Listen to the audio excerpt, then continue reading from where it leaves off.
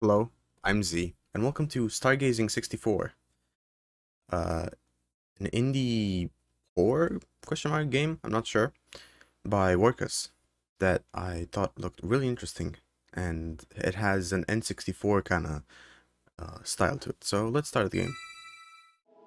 Alright, there we go. We're in, and sure has an N64 feel to it. Oh wow, it really does. Can't run, I can't jump, only move. Alright. I'm guessing we go to the temple over there. Is that a telescope? Take telescope. When it's dark enough, you can see the stars. Marvel at them by holding the mouse button. Oh yeah, it's not dark enough.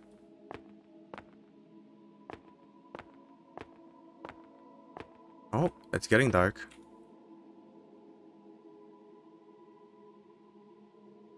Slowly. Yeah, it is. I don't know how long this game is. Yeah, it got really dark.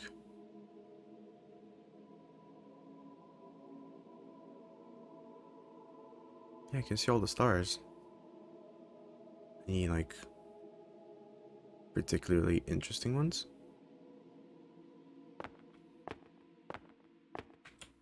Oh, there. Name, UI Scooty. Distance 9,500 light years away. One of the largest known stars.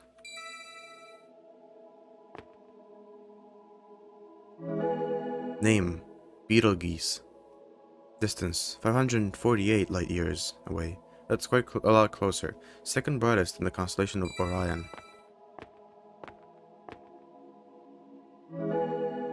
Name, Weazen. Distance, 1,600 light years away. Anchor point by which other stars are classified. Oh, it's interesting info.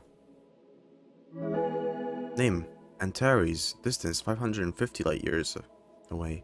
Binary star that appears as a single star.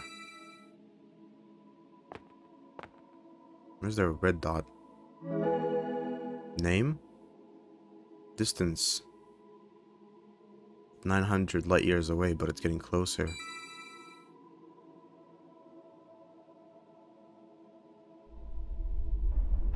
Majora's Mask? What is that? Yeah, it is approaching really fast. It's definitely some Majora's Mask feel.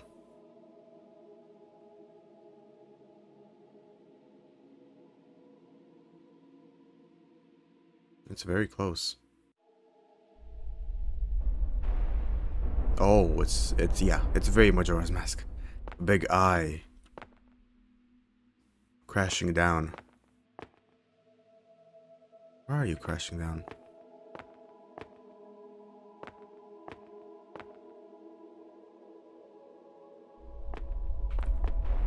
Oh, Jesus. That actually scared me. That was a good scare. Alright, well, the game just closed. And, well, I'd like to talk about that. It was short. It was a lot more, a lot shorter than I thought it would be.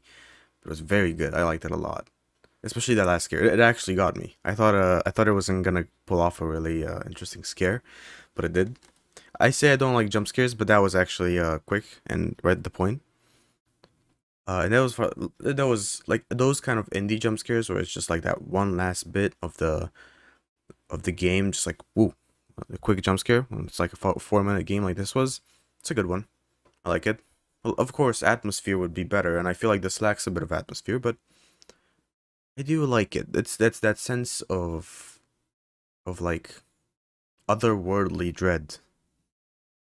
You know, I would say you could do a bit more to nail that exact feeling, but it's definitely close. I feel like Majora's Mask is a big inspiration for this game, and I think that was very scary for a lot of people when they played it when they were little, because yeah, I mean Majora's Mask, it's just scary that a giant smiling moon is coming to crash down, and kind of have to like rewind time to, you know, try and stop it. But yeah, I really enjoyed this. That was well made. I don't know if it was made in the game jam. It feels like kind of a game jam-ish kind of game. But anyways, if you also enjoyed this episode, leave it a like. Have an awesome rest of the day, and I'll see you tomorrow.